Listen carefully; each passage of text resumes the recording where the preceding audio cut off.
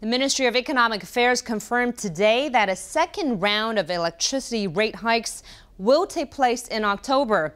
The average hike will be over 8%. It will affect residential users who consume 500 kilowatts-hours per month or more, which is about 15% of households. The largest hike of 12% targets major industrial users. But the proposal faces stiff opposition. Even ruling party lawmakers are angry that the ministry disregarded a KMT recommendation that no rate adjustments occur until growth exceeds 3% for 3 consecutive quarters. Many say they will not support the hikes.